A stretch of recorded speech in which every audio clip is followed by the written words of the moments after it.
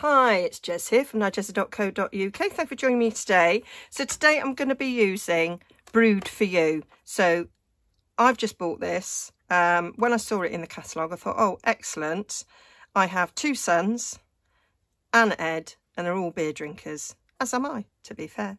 And I thought these would make probably all their cards forevermore. It comes with a die set, but I didn't buy them. So let me show you it in the catalogue.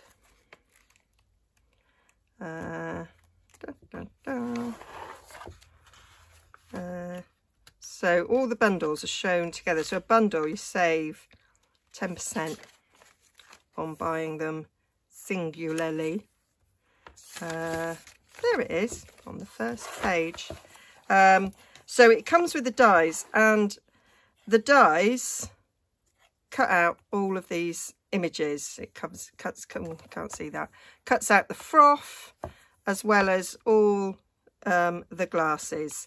And you've got some extra little elements there where it will cut out to go inside as well and add little bubble details. It's got hops and it's got some little leaves. Now I decided that I didn't need the dies because they've all got a nice outline. I'll just cut them out of my scan and cut. I didn't really think I need the extra little bits, and that was one of the reasons for buying my scan and cut, was I was like, I'll save my money on some dies. So this is the first set where I have decided to do that. So I'll just show you it in the catalogue. It's on page 83, and you can get some inspiration as well from the catalogue of ways you can use it, and you can see where those die cut elements are. And I kind of looked at that and I thought, nah, I'm not bothered. I'm happy to just cut them out myself. So the stamp set is £17. The bundle was 36, so I've saved almost 20 quid by not buying the die set. And I'm keeping a little bit of a running total of when I save money. So I'll get to a point where the scan and cut's paid for itself. It'll probably take years, but you know. So I've got a bit of Whisper White. Now it goes in the scan and cut that way because it's like a 12 by 12 sheet. So I'm going to put it in that way. So I thought I'd stamp a load of these images and cut them out. That was my thoughts. So we'll do the outlines first.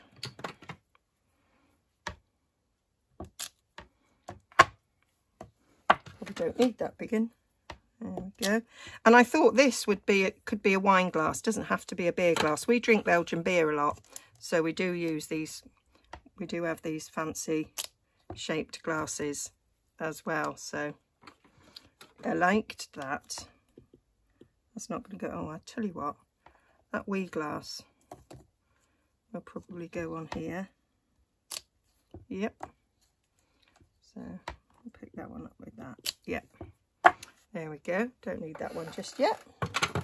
So I'm going to stamp the outlines, and then I'm going to stamp the insides. It is photopolymer, so it does need stamp mat underneath. I'm going to use an old catalogue because I want it bigger than my stamp mat.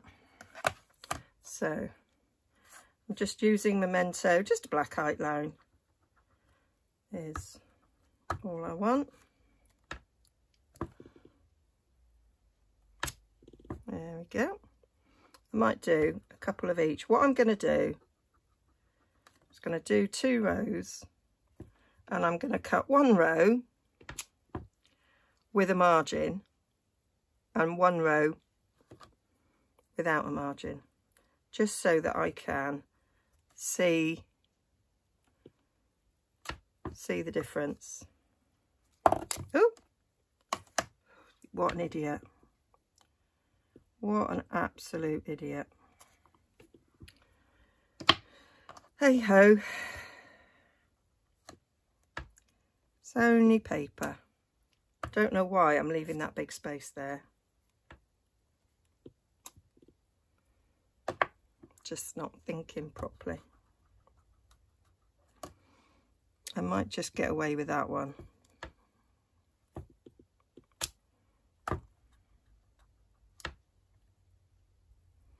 Leaving a bit of a space between those two so it's easier to isolate it on the Scan and Cut. Right, let's do this one again and not pull it out. And that's the thing that happens sometimes with photopolymer stamps, is they kind of stick to the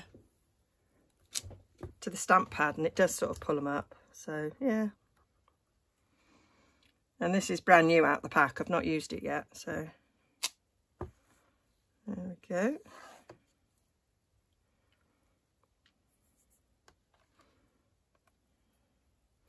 I think I'm going to use the glasses more than the big jug.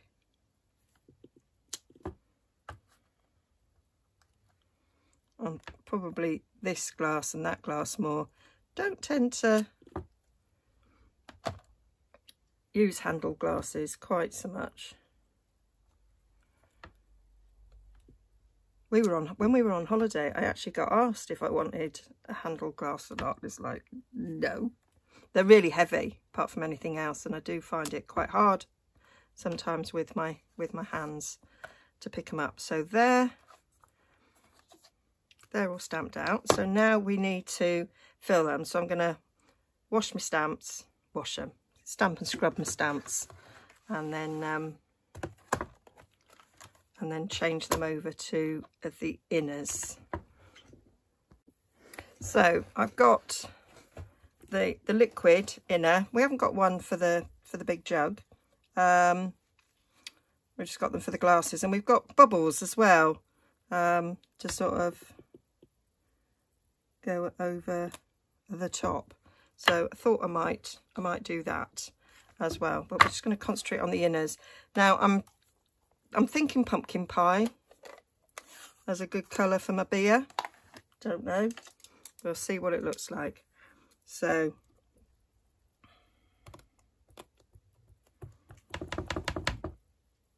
ink that up. I might see my head. There we go. It's quite light really, that. But it's okay.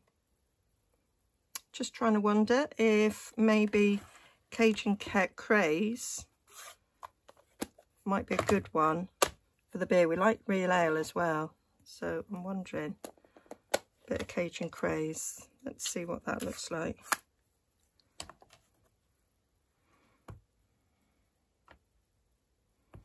Might give us a nice good real ale, and sometimes Belgian beers are darker as well, so let's try that one. Oh yeah, I like that. I think that's a really nice colour for beer. I wonder what it's like stamped off. Second generation. Gives us a lighter one. It's not bad. Do prefer it darker.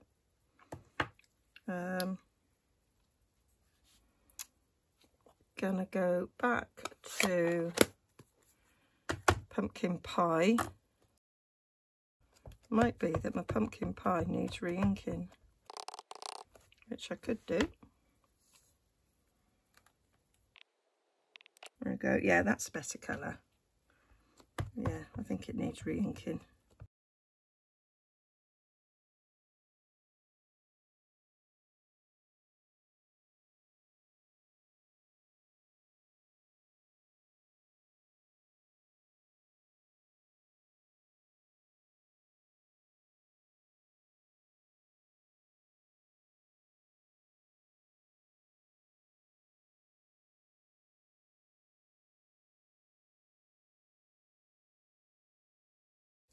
And I could use my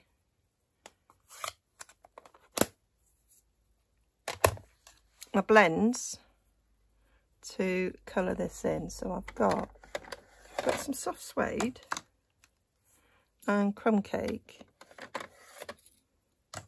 and pumpkin pie.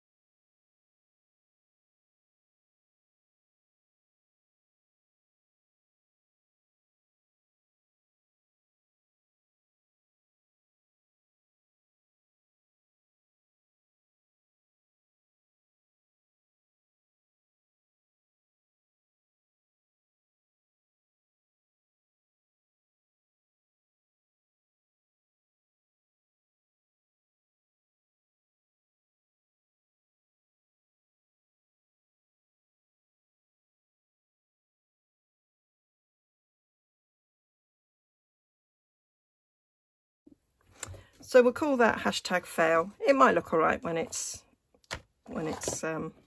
cut out. So now I just want to put a little bit of froth on the beer.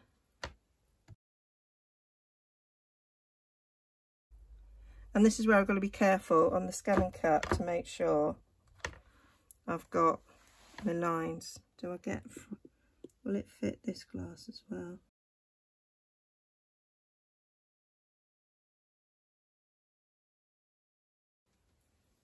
Quite like the frothy beer. So let's do a wee glass at the top here.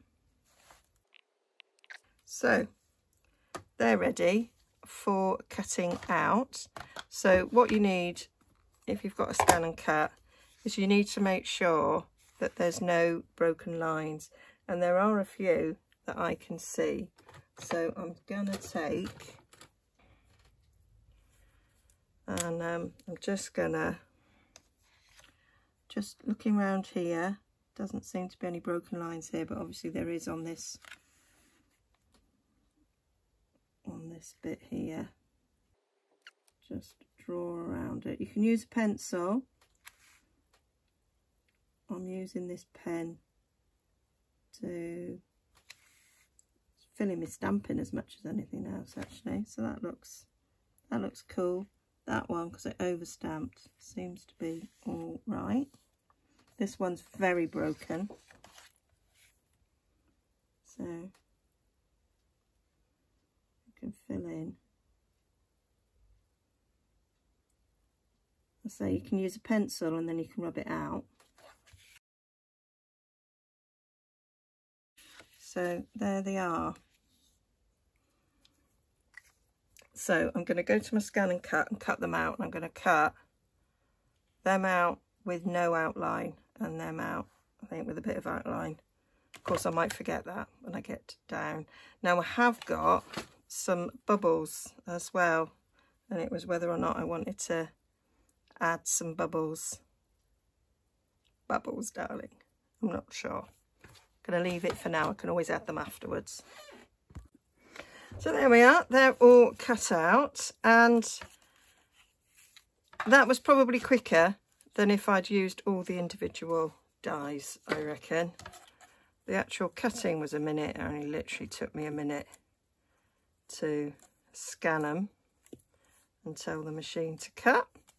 Now, the scan and cut doesn't cut out sort of landlocked spaces. So, you know, it's not a perfect solution. And the dies, I'm assuming, will have. Let me double check that. I assume the dies cut them bits round the handles. It was 80 something, wasn't it? Yeah, it does. So the die would have cut out those bits there. But I'm okay with that. I could come in with a craft knife or a pair of scissors and cut them if I wanted to. But so that is, let's do the difference on that. So that is cut without an outline, and that's cut with like a little white border, which is how the die would cut. I imagine most of our dies cut with a little border. I quite like them without. So I like proper die cuts. I like them without. So you can see there. Oh no, they've both got outlines. Let's do like for like. So with a margin, without. It's personal preference really, what you like. And the other difference is a die gives you like a little bit of a beveled edge, whereas this is a straight cut. And so you don't get that. But again, I don't mind that. I did cut out the bottles with, it even cut that little bit. Because it goes around an outline, it cut a little bit around where the ink was. But I can just cut that bit down. And That could be a little bit of a straw in there, I don't know. This one's not too bad. I can reuse this one because it's only a tiny bit there. Hardly notice. It's almost like it's another little shadow on the glass. So yeah, and that cut out doesn't look so, it looks almost earthenware, I think, you know, like a terracotta pot, like a Greek urn. So yeah, quite liking those. So now I'm going to make a card. Okay, so I had a little play. Rather than bore you with my little play, this is what I came up with.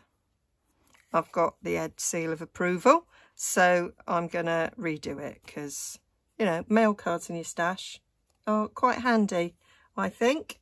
So I've gone for a black base, so that's half a sheet, basic black, cut in half, scored in half. I've gone for basic white matte, one for the outside, one for the inside. I've picked out my 4 beers that I'm going to use. So this card had the ones that were directly cut, and these are the ones with a little bit of a white outline. And you'll see that I cut the middle of that out. I'll be doing that again. I have used this, so there's, excuse my arm, stripes and splatters. This is a new purchase. I liked it. I liked the splatters. I thought they'd be good in my junk journals. And I thought, well, a bit like splatters of beer.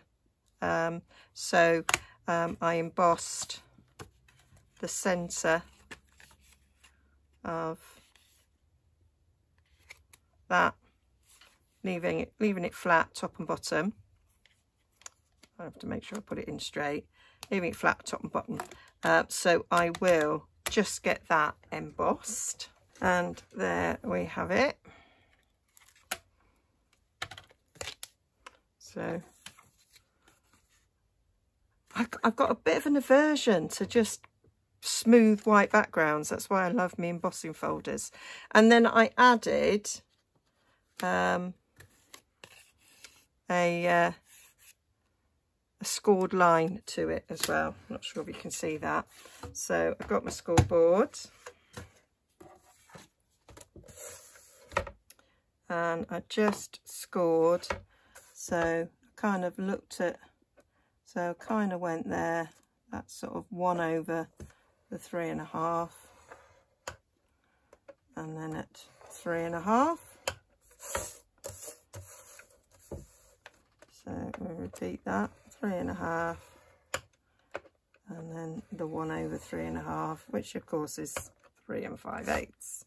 So I did that, and then whilst I've got my scoreboard out, I may as well do the score lines. So I decided to do score lines on the inside. Thought it was a nice little touch.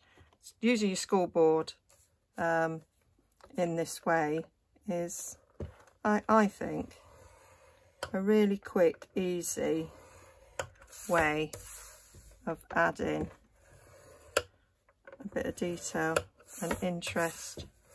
I do it often and I really like it, so I'm going to carry on doing it. There we go. So that's that ready. So that's that bit. Now let me show you how I cut this bit. So I actually just brought in my rather cut up bit of me die cutter, and because I've got a glass mat under this, but I'm not bringing it out. And then I just used craft knife, and I just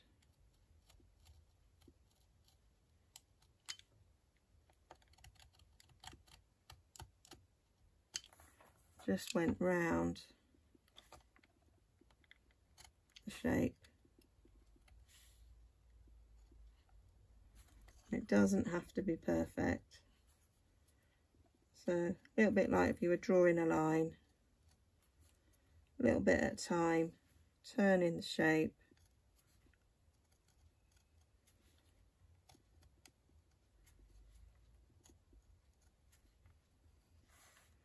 And it's, I find, quite easy to do. I wouldn't like to do the entire shape this way. I've seen little knives that you can buy that you put on your finger to do this sort of thing. Yeah, I don't think I'd be able to do that. A video to show you looks really easy, but I'm sure in reality it's not. Right. So do need to go around, just go around a couple of times. And it's quite easy to follow where you've previously cut, because you've got like a ridge. You're in like a trench in the cardstock. And as I don't lift my point at any time, it's okay. And that should come out. There might be the odd little bit that you need to go back over. So we'll go down there a little bit more.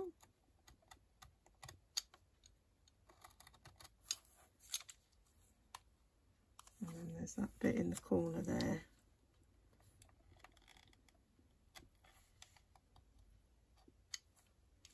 To come out. And that is how I did that. So that's that done. So then, just move that out the side for now. So then I wanted something, so I kind of placed my my glasses on top and thought, oh, it really needs something behind. So I have used this sheet of paper, and this is from Rustic Harvest, and I quite liked it, and I thought, I don't know, kind of reminded me of hops and things, so that was that. Took out the largest plain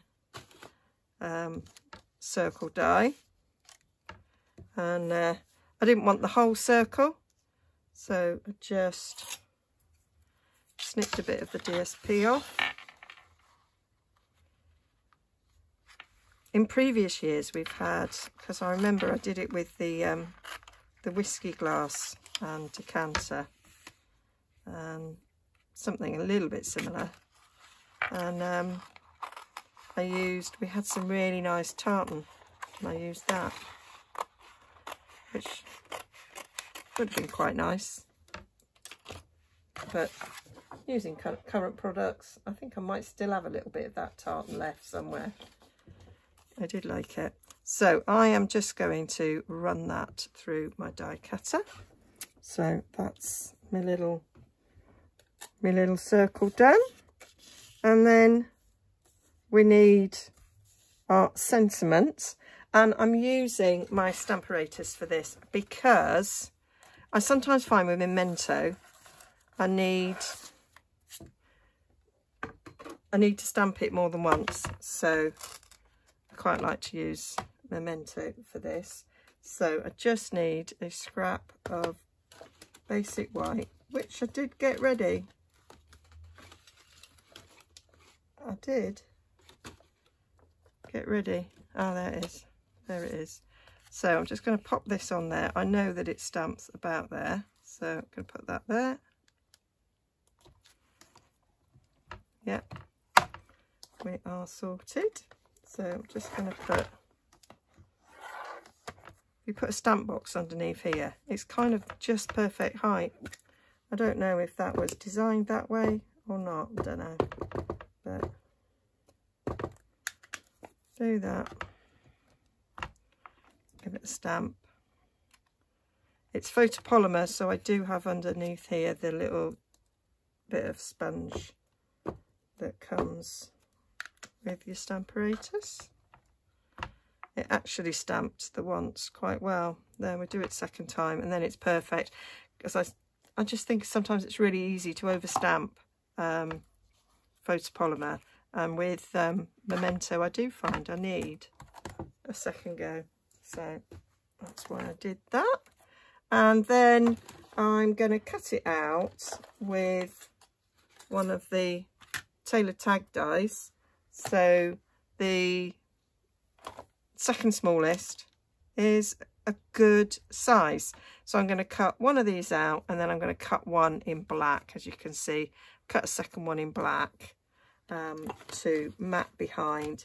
And I've got somewhere in the Crafter Lounge, I cut out some black circles, so they're already cut out ready. So I just need to cut that out and the black one. So they're cut out. And I just need to poke the holes out because I haven't cleared the dye, so they just tend to stay in there. That's fine. There we go. So that just needs to be stuck together like so. So a bit of glue.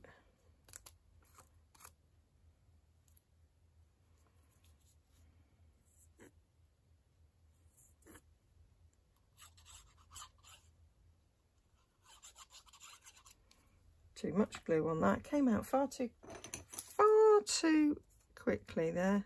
There we go. I'm going to leave that bit there for the next bit. So just put them on top there. And then we need I'm going to pick up a bit of glue from my spreader. Put round here.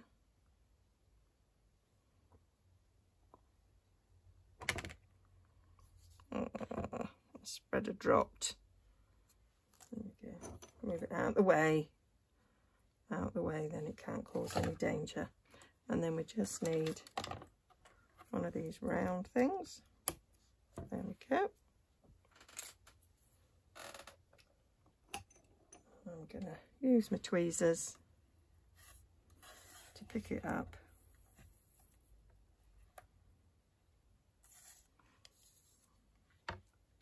Stick it on the end there.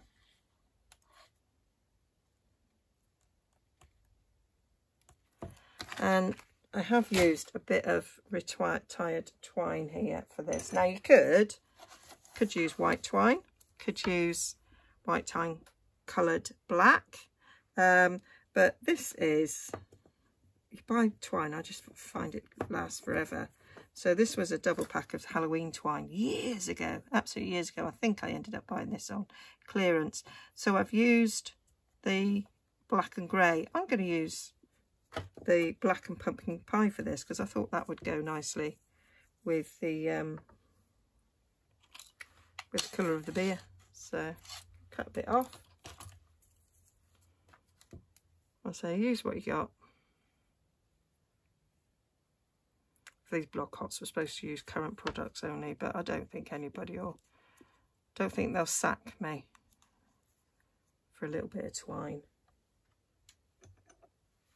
Hope not. And this was my suggestion for the block hop theme as well, masculine, because I knew I had my son's birthday. And I wanted it in advance of normal because I was going on holiday. So so yeah, so I'm making this, and August blog hop's not even gone out yet. So I'm making this in August for a September birthday. But I've got another male birthday, my godson. I'm actually 17, but I imagine he'll like a beer. He might not, but he's getting one.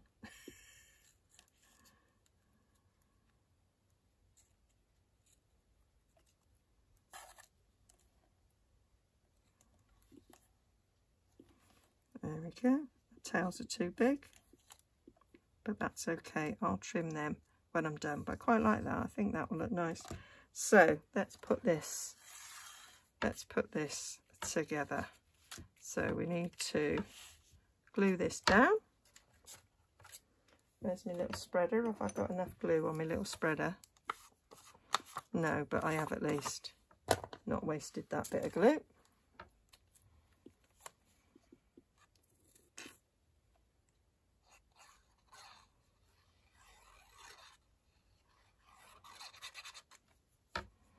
There we go. So sort of going to centre it between the lines.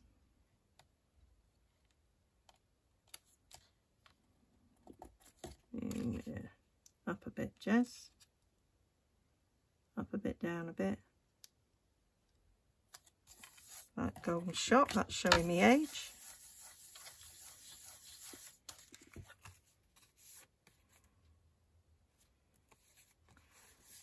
There we go. And I'm going to stick that on there now because it'll be harder once I've got dimensionals on it.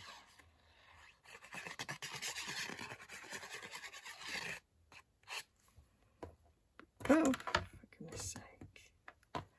For goodness sake, Jess.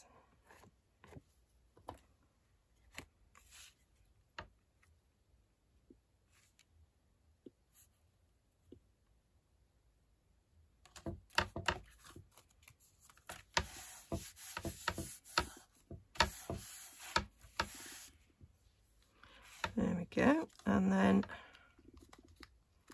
I'm going to sort of do the same sort of configuration as I did before.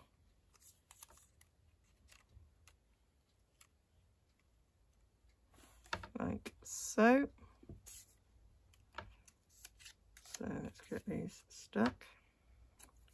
So the top one's going to be on dimensionals.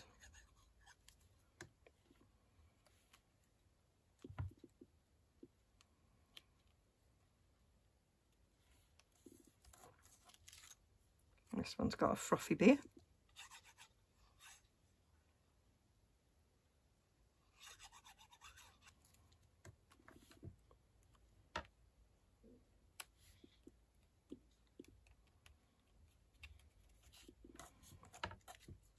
This one's got more of a mix of colours, so they'll both look different.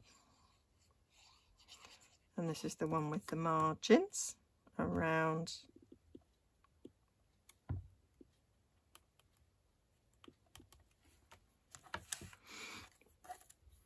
the images. So now we'll have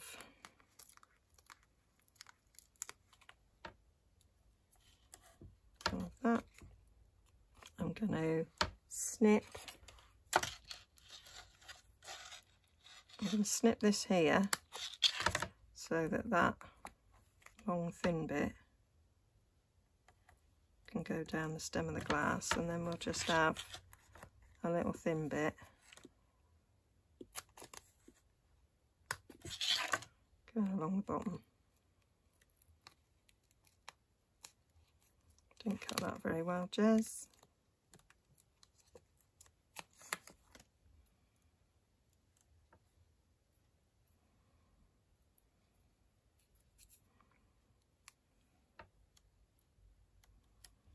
There we go.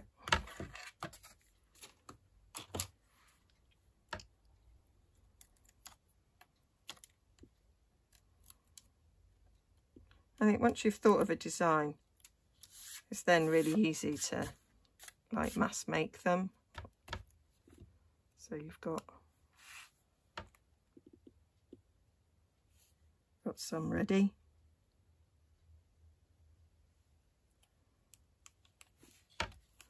There we go, and then we'll stick him down as well. Yeah, I do like it with that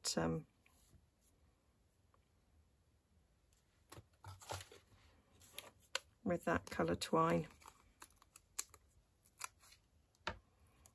Stick one up there, one down there. one in the middle, one at the end.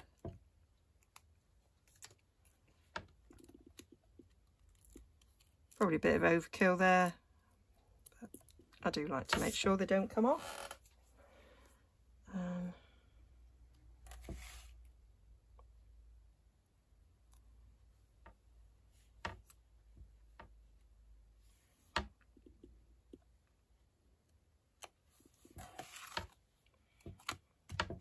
That's straight. Right, let's cut these little ends off.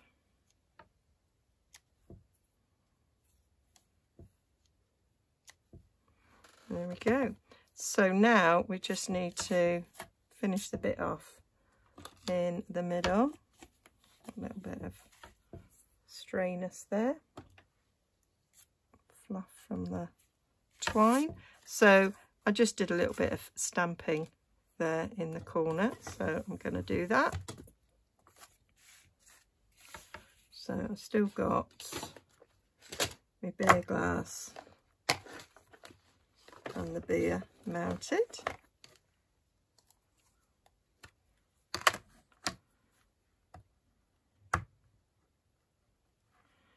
I'll just stick that in the corner.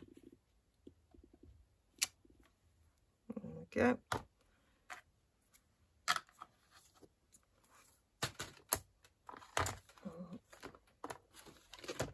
Pumpkin pie. There we go.